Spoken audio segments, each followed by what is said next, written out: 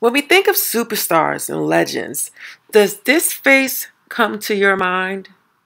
This video is not to throw shade, but just to show how things are not really new and they kind of always been the same. So before J-Lo, there were groups like Nilly Vanilli. That group was made completely by a man who wanted to be a star in the music industry, but he was older than, I guess, the average, and he was a white man who wanted to sing black music. So he started two bands that got Grammys using his voice and other artists he could find voice. And I think the industry realized, hey, they don't need talent anymore. We just need puppets, because the more we build people and keep all the intellectual abilities, the more we just send out workers into the world. So J-Lo became the ultimate revenge weapon against an artist who decided to, let's say, change the plan. The industry don't like artists when they change the plan. So let's talk about how J-Lo is the face of vocal stealing, I guess, or we could say lip sync battle, or could we say the 2021 old school OG? Because nowadays, many artists that you love can barely sing, can barely write, and often are not singing on their #1 hit songs. It's all about swag, persona, personality, and what you're wearing. And if the kids would like you, they don't care if you can sing. So take this journey with me and let's see why talent doesn't necessarily matter anymore. And is lip singing a talent? Are we not giving J-Lo credit for her ability to dance, perform, and act like she is doing something? Let's talk about it. We about that, we about that, we about that life. You be real little, I be real life. What you know about... sing a little chorus of the last album or of a song. The last album? Maybe I'll sing you a little bit of my new Spanish stuff. Yes! This is fun. Let me think. Okay. Apresúrate, amor mío, que me pesan las memorias, que recuerdo y el Jennifer Lopez, BX. Don't be fooled by. These guys work really hard at their craft, but the story ends the same. They usually are broken, torn, and usually just sad, and the story is very sad in the end because the companies take advantage of them. They really do. And Sony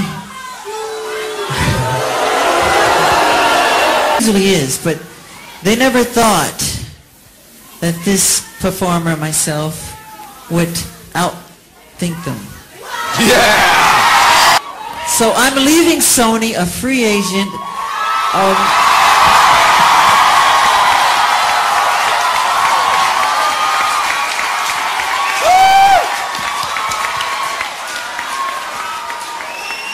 owning half of Sony. So I own half of Sony's publishing, and I'm leaving them, and they're very angry at me because of it, but the way they get revenge is to try and destroy my album. And Tommy Mottola is a devil. I'm not supposed to say what I'm going to say right now, but I have to let you in on a secret. Say it! So, please don't videotape what I'm going to say, okay? Turn that off, please. Know what? I don't mind. Tape it. Oh! Michael is getting gangster today! Yeah. Mariah Carey, after divorcing Tommy, came to me crying. She was crying so badly I had to hold her. And she said to me that this is an evil man. And Michael, this man follows me, she said. He taps her phones. And he's very, very evil, and she doesn't trust him. And he is a horrible human being. And we have to continue our drive until he's terminated. The singer died, according to the coroner, from a deadly dose of the anesthetic propofol, combined with lorazepam, an anti-anxiety medication. Propofol puts patients to sleep in seconds. The drug is also used with other anesthetics. The reason I put this part in because this is a very important part of the story.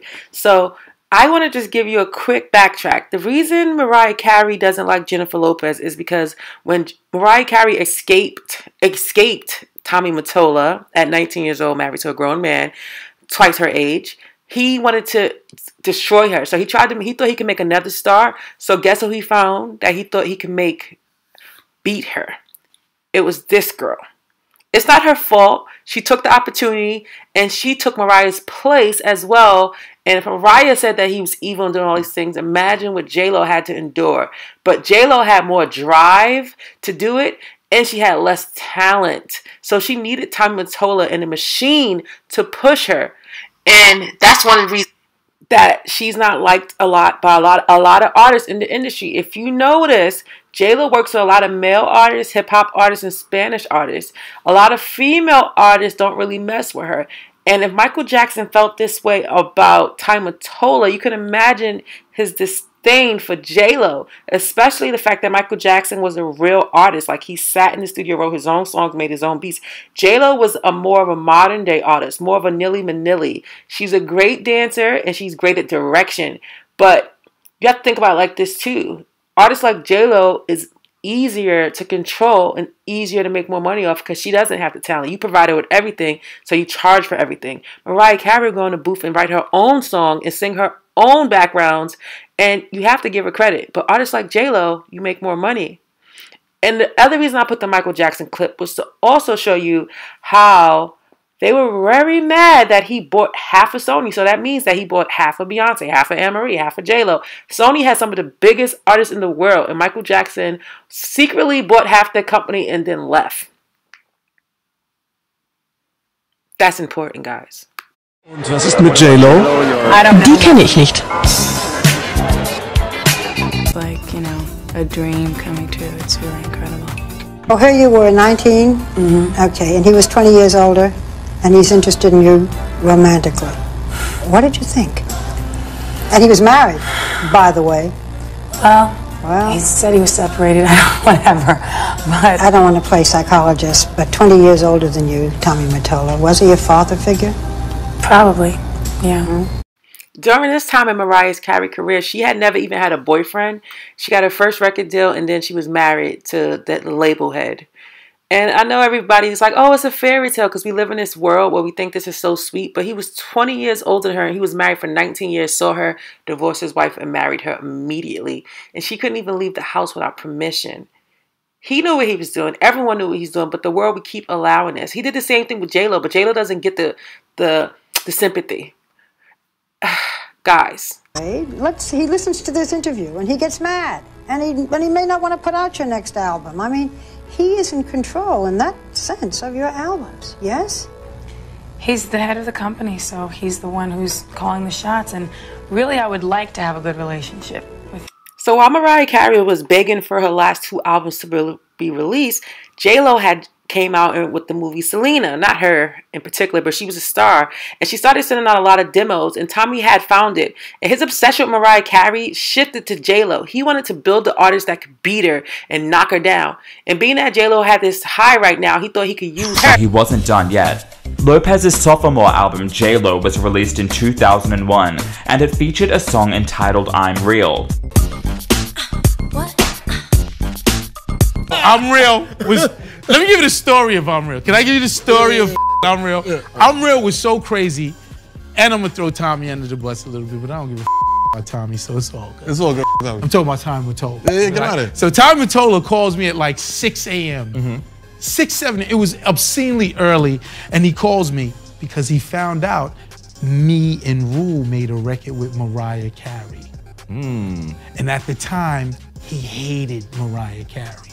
So he was pumping Jennifer Lopez to compete. So he calls me 6, 7 o'clock in the morning. And I'm like, what's up, Tom? What the f you want? He says, Irv, I need you to do me a favor. I said, what's up? I need you to make a record with J-Lo, but I want you to put Ja Rule on it and make it a duet kind of a record. So immediately when he says that, I'm like, this he knows we just did this shit with Mariah, which was a duety record, and he's trying to f Mariah. Then I went into the creative part. I said, look, man, I want total creative control. I don't want you telling me what to make. If I got to do a record with J-Lo, I want to do it however the f I want to do it. He says, I don't give a f what you do as long as it's a duet with Ja. I said, cool. We literally made I'm Real in 10 minutes, guys. Your idea to make her say the N-word on that track? Because remember when that happened. Rule wrote it. Rule wrote it. Rule wrote the whole record. Like, she can't say that. And it was like. So boom, we make the record. He gives us the jet. This now I'm getting into the thing. The double toppy. He gives us the jet, the Sony jet for the week. What's up, Andy? I have a question for Ja Rule. Okay. All right, is it true that Ashanti sung J-Lo's vocals in the beginning of her career? No, that's not true. Was that a rumor? Was that yes. Let me clear this story up. Okay. It is a rumor going around. And so here's what happened. So I wrote I'm Real. Okay. For Jennifer Lopez. And I sung the original version of it as a demo reference. Okay. But I sound terrible, of course, on the reference. So Ashanti then sung the reference for Jennifer Lopez. And when they mixed down the record, Irv left some of the vocals underneath. So Ashanti does appear on the song. She has some vocals underneath, I believe. And that is the rumor. I don't even know if it's really true. Well, but it sounds like you would know, though. I mean, don't fucking mix it. Well, no, I know, but you just said it as though that is what happened. That is what happened. That is what. Okay. But it's J-Lo singing on the record, of course. But Ashanti's. But there may be a little bit of a bed of Ashanti's vocals. Maybe. So. Yeah. J-Lo is nothing but Ashanti in a wig. You heard it here first. Don't do that. Do you know J-Lo at this point? The audience member said it. What do you think about people still referencing I don't know her all these years later? I still don't know her. Do you know each other? No! No. Okay, she says you know her. Okay, I know she, you know what? I'm very forgetful. Okay. Apparently, because I don't remember the fact that it was just like, hi, I'm so-and-so, and then move on. And then like, hi, that's it. Right. If I had never had a conversation with you and someone asked me about you, I'd be like, I don't know him, but he seems cool. Right. Or, I don't know him. Does she seem cool? I don't know her.